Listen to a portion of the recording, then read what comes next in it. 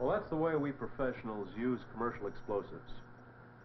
Occasionally, blasting caps do get lost, they stray, or they get stolen. And that can create situations like the one I'm asking you to watch right now. Then you'll understand why we pros are really concerned when explosives get into the hands of amateurs. Ryder, this is the Sherman Blasting Company dispatcher. Do you read me? Go ahead, this is Ryder. That call about some kids finding a possible blasting cap is confirmed. Proceed to Maplewood Lane, the last house. Name on the mailbox is Carlton. Notify us as to what you find. Will do.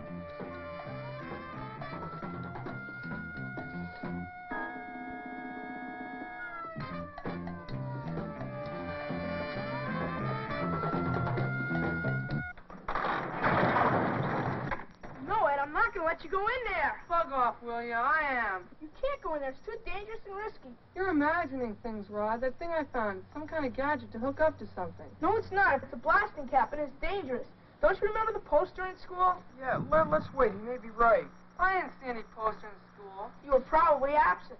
You remember any poster, Jeff? Well, you know, I miss a lot that goes on in class. No, it's mine. I know how to work. Can't go in there. I think you're smart, don't you? No, but I remember what the poster said. You want your hand blown off? Key. I'll give you the key. Hey, stop. Come on, you may be right.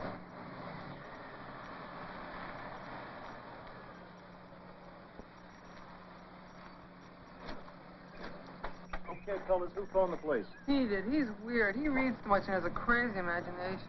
Where's this device you thought might be a blasting cap? It's there.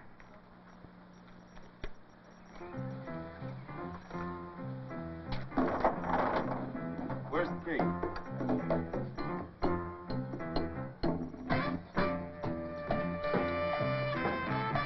Stay back, fellas.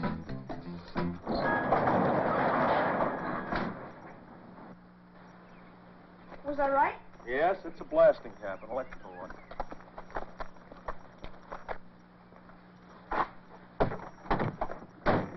What are you going to do?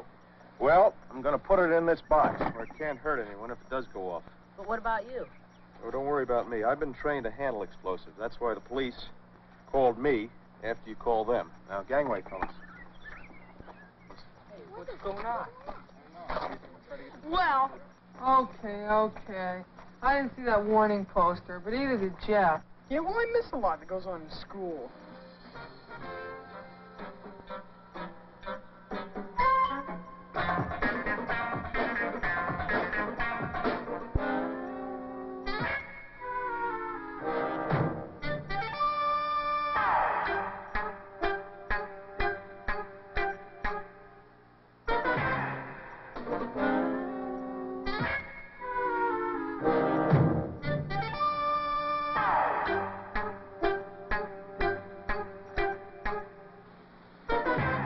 All right, look out, fellas, please. I think that did it. Hey, cool, just like on TV. Hey, there's some more here. Oh, relax, son. Those are just dummy blasting caps. They don't have any explosive charge. We use them for safety education. See, I work for a company that makes blasting caps. Hey, they look just like the ones I found, except they don't look dangerous. Well, if you want to see just how dangerous they are, do me a favor and take that line from behind that television set and plug it in the garage for me. Thank you. All set. Okay, fellas. Just keep your eye on that television screen. Now, that's a baseball. Watch what a blasting cap can do to it. Wow. Here are some of the big and important jobs explosives have done. It's like digging the foundation for a skyscraper. Explosives were needed to widen the Panama Canal. That's the Grand Coulee job, enlarging the electrical production layout, and those are some of the blasting caps they used. That's a blast on the pit face of the Mesabi Range. Now watch this. I want you to see what a blasting cap could do to a human being. Wow. Well, imagine what it might have done if it went off in your hand. Yeah, and I almost attached that to my radio battery. Well, that probably would have set it off. So might improper handling, as I told you. That's why the message on these posters our industry sends out is very simple. Don't touch. that's what it said on the one at school. No, I remember it. But why do you need so many different kinds of blasting caps? For different kinds of blasting. Explosives are a vital tool.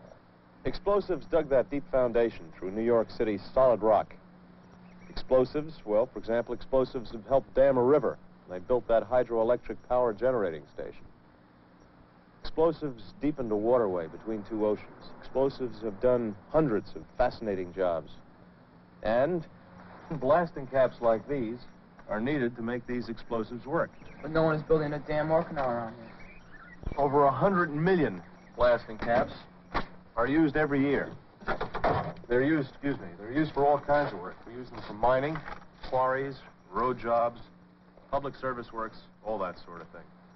Now, people who work with explosives are very carefully trained. They're people like me. We try to be very precise with ourselves. And in the use of all explosives, we keep a strict count. We try not to lose them. But sometimes, no matter how hard we try, they are misplaced. How? These explosives are stolen. Sometimes they're just abandoned or tossed away. But at any rate, we come across them in an abandoned miner shack or prospector's shack years later. How long? Years later.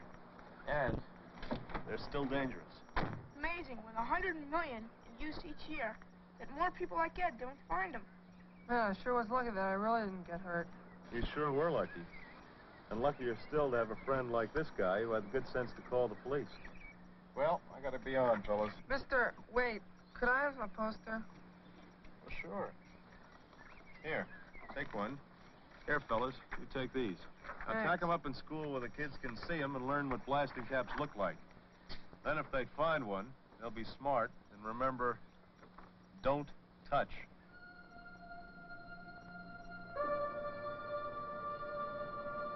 Mm-hmm.